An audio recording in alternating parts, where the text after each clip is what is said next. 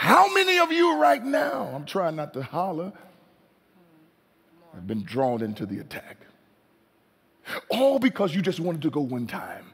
All because you just wanted to go over. All because you just wanted to spend the night. All because you just wanted to stay a little bit later. All because you thought it was just okay to do it one time. All because you felt like, well, I can get away with it once or twice. And once or twice became a habit. And a habit became an addiction. And addiction almost puts you in the grave.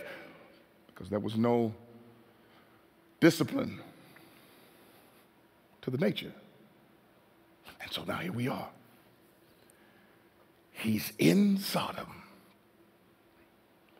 He and Abram have disconnected.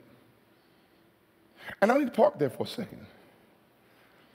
Because some of you can't move forward because of how you interpret disconnection or separation. Disconnection does not mean disassociation. Disassociation is a severing. Disconnection is a separating. Now, some of you got to understand, you're going to have to disconnect from certain people in order to go where it is that you need to go.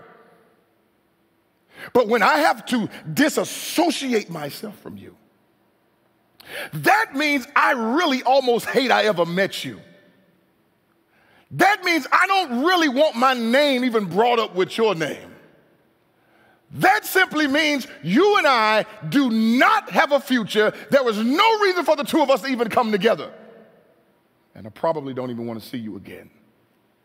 Some of you hurt so bad when you separate that you define it in your spirit as disassociation. And so when you see people, you feel a wound automatically, because you don't know how to let go. But that's not true. When you disassociate, we will have a wound, because when you rip the two of us apart, both of us have a scar from where we were once attached. But when we disconnect, we both are saying it is best for us to walk away from each other so that we can still survive. And some of you are going to have to make that decision before 2021 comes. Some people you are going to have to disconnect from or separate from, and then there's some you are going to have to be cut severely from. You got to make that decision. That's good. Abram goes to where he said he's going to go over in Canaan. And he camps out over in Mamre, and he has a couple of brothers that he's parked with. And he lives his life. And the last time he sees Lot, they disconnect. And Lot chooses the more fertile ground, and he's in the city doing his thing. And as he's doing his thing, there's an attack that happens. Now look at the tension in the text. Because everybody was doing the thing in Sodom. The scripture says that Sodom was very evil. It was very wicked. It was a place where everybody allowed their nature to rule in the environment. So the environment and the nature look the exact same. And we have our guy that is sucked into the middle. And now we've got this battle of the 9 kings happening at the same time. Look at how it all merges together. That if we have no understanding of what's going on in the world, sometimes the world will swallow us up. Just think about it. If we weren't connected to the media, find out what was going on with COVID-19 and we're still having church. Just think about it. If we're not connected and we don't understand what's happening, we're not paying any attention to what's going on globally. We're not paying any attention to what's going on with the elections. We're not paying any attention, but we're shouting, but we're dancing. We cannot be that way. We must be well informed. So because he's not well informed, he's in there cooking, cleaning, having a good time, and the whole time that's happening, there's an attack. The people are partying. They're having a good time, and the whole time that's happening, there's an attack. There are kids out in the front yard, there are kids out in the backyard, and the whole time that's happening, there's an attack. Come on. They're sitting down at dinner, they're talking about what it was like yesterday and today, and we're having a wonderful time, sweetheart. There's an attack. Somebody's coming home from work, talking to their spouse on the phone, talking about how much he loves them and how much they miss them, and the whole time, there's an attack. They're not paying attention because they don't know that what they are under, the king who is rebellious, has caused an allegiance of kings to come up against their city. And in the moment when they're least expected, there's an attack. There's an attack. There's an attack. There's an attack. There's an attack. And when he comes upon them, the scripture says that they take everything.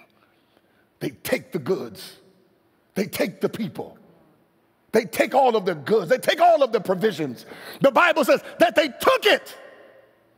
Who am I talking to right now that's been under attack and things have been taken from you? Your joy has been taken from you. Your peace has been taken from you. Some of your money has been taken from you. Even some of your spouses have been taken from you. Some of your children have been taken from you. You were under attack. It caught you off guard and you lost it.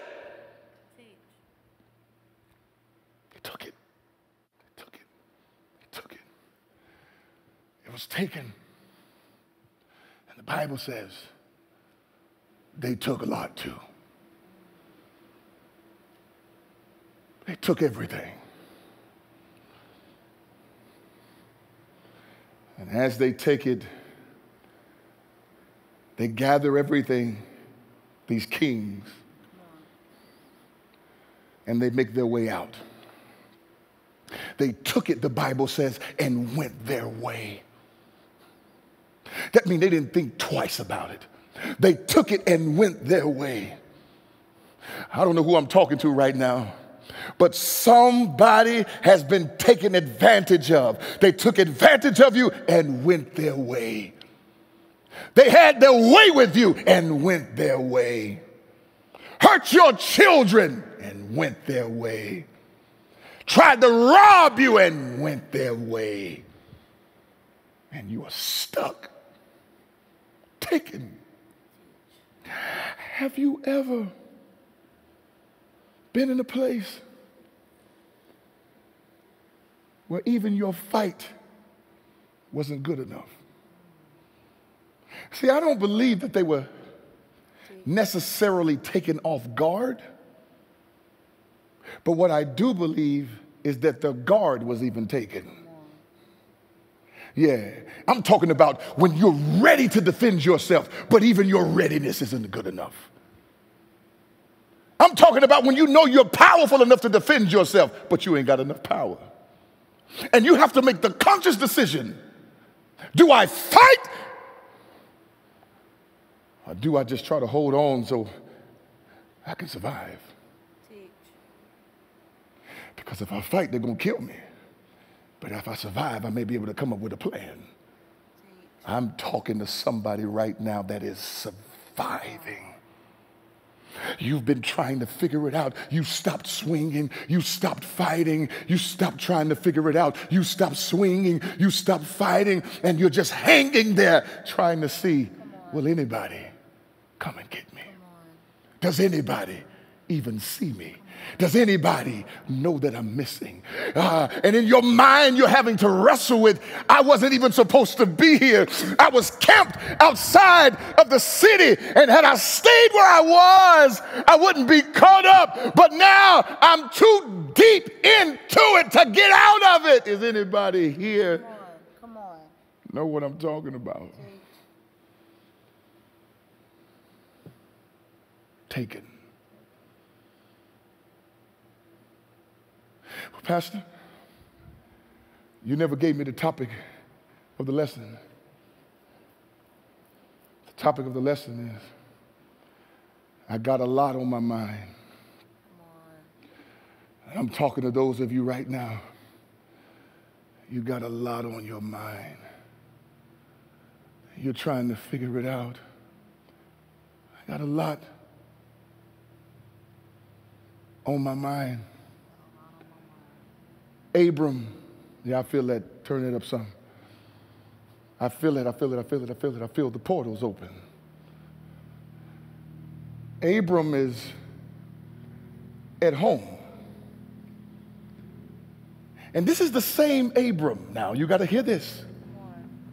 This is the same Abram in a few chapters earlier that has his wife, Sarah. And because of the drought, they go down into Egypt. And when they get to Egypt, he leans over and tells his wife, when we get there, you got to tell them that you're my sister because they're going to kill me. So when we get there, please don't tell them I'm your husband because this won't be well for you and it won't be well for me. So he lies. And they take Sarah because Sarah is so beautiful. And they give him all of this, all these cows and these oxen because of how pretty she is. And then the Bible says that God gave Pharaoh a dream. He tormented that king. And the king woke up and said, why did you tell me that this was your wife? Take everything and get out. Now this shocks me because when we get to the point to where I'm talking about now, Abram doesn't respond in fear. He responded in fear when he went to Egypt. But when somebody ran from captivity and said, there's a war going on in Sodom, and they took everything, and they took Lot too. And when they said they took Lot too, something struck him. And we don't see him saying, I'm afraid. The Bible says that he went and got his allegiance of brothers. And he went and got 300 and trained men and said, we're riding out because we've got to go get him. And this solves a problem for some of you right now. God said, I'm sending somebody to get you out of your dilemma, somebody to get you out of your circumstance. I'm sending somebody that's not afraid. I'm sending somebody that's going to behave in courage. I'm sending somebody that says, I'm on my way.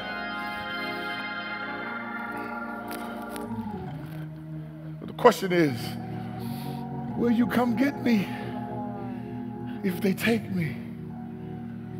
Will you come get me if they take everything I have? Oh my God. And Abraham saddles up. We've got 3 allegiances now. We've got the 5 kings. We've got the 4 kings. And now we've got a king named Abram who has no title. And he saddles up. And he takes his coalition of brothers with him. And the Bible says at night, glory to God, that they begin to divide themselves. And this is the same man that was afraid in Egypt that has now put strategy to a circumstance and says, I'm going to divide myself because I have a lot on my mind and I'm on my way to pick him up. I'm on my way to bring him back. There is no way you're going to take what God told me to protect and I not fight for it. The Bible says that he gets there, and not only does he take Lot, he takes everything. Oh yeah, type that on the line.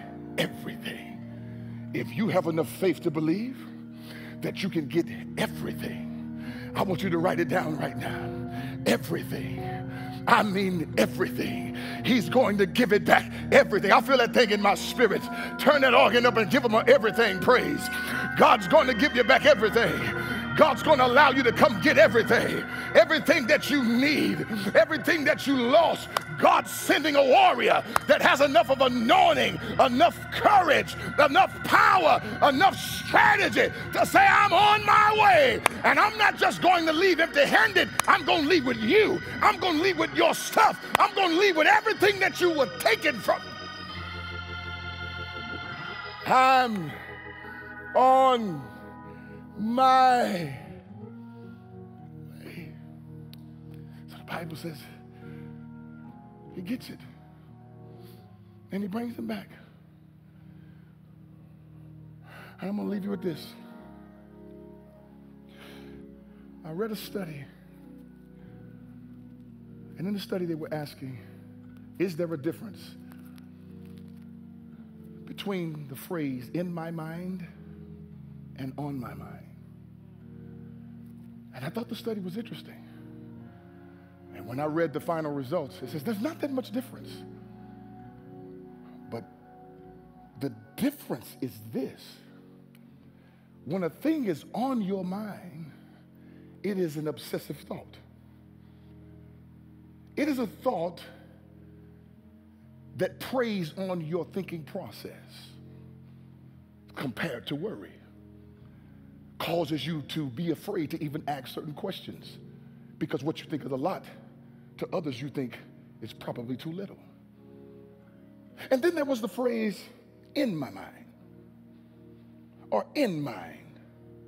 And they said when you look at the phrase in mind simply means this, that it is above thinking. It is higher thinking. It is planned out thinking. It is strategic thinking. So it vacillates between the two. And what am I telling you? Why did I even bring that up? Because as you live this life, you won't live in one or the other. You're going to live in both. There will be things that are on your mind that keep you from doing what you have in mind. And then there are things that you have in mind that you won't do because of what you have on your mind. So your job tonight is to learn how to manage the shift from what you have in mind and things that are on your mind.